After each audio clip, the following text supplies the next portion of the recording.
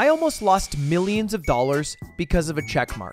You might have heard some news recently about Kick.com, a competitor to YouTube live streaming, and I am a signed YouTube live streamer. However, after the famous $100 million signing of XQC, I decided to make a Kick.com account so I could chat in his chat. Unfortunately, somebody stole my name, so I asked the people at Kick.com if I could get the name Ludwig on the website, and they gave it to me.